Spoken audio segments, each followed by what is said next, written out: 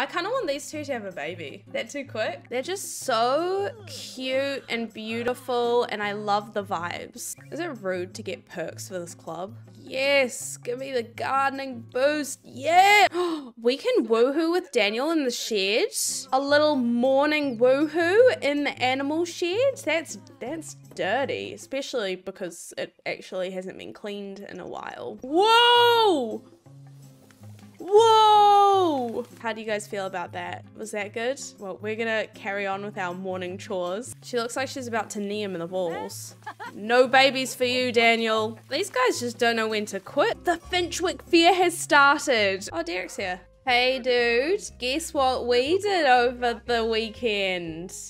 Had a bit of a cheeky romp in the hay. Literally. I've called to inform you that your great, for some reason, they've left us a vast fortune. Very well, however, now that you've accepted, I must inform you that you only get this money if you become married within 7 days. But she's single and loving it. Speaking of, my neighbor says the romance festival is a great place to meet people. Honestly, like, yes, I like how we have this little secret with Daniel and we haven't told any of our friends yet. Can we tell Ian? I don't actually know if I want to tell Ian, to be honest. I feel a little bit like maybe Ian and Derek were hoping that we'd get with their son, Mr. Nick Moody. I wish we got in something cuter for this festival, but we're just in like our farming clothes, as is Daniel. I want these guys to have a little like cute moment together.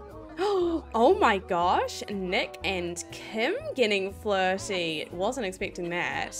I feel like he would want to be in a relationship, but she's just finding it a little more difficult. Oh, we're throwing some petals at Eileen. Very cute. There are dragon fruit here, but they're not in season.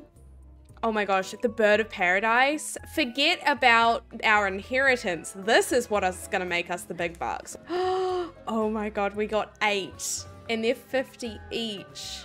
Oh, Eileen has come over. Hi, lady. Should we tell her about Daniel? I feel like we should confide in our friend, you know?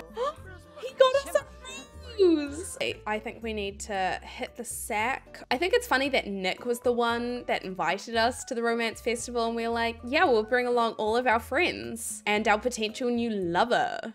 Lover boy.